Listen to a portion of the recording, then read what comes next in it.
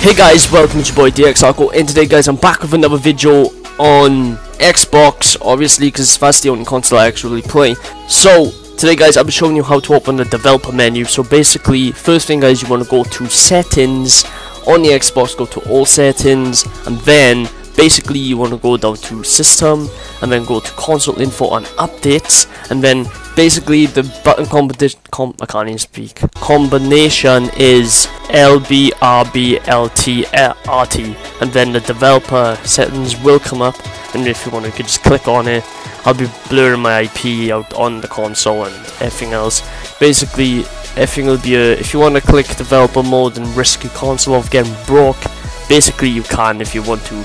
Like, I'll do it just for this tutorial. So this will allow the Xbox will restart, and basically it'll fuck your console up, so I'm not really gonna enable it. So yeah guys, if you wanna like learn how to JTAG or basically see what happens, just click on it and risk your fucking console. So anyway guys, hope you enjoyed this video. Please don't forget to subscribe, like, and I'll see you in the next video.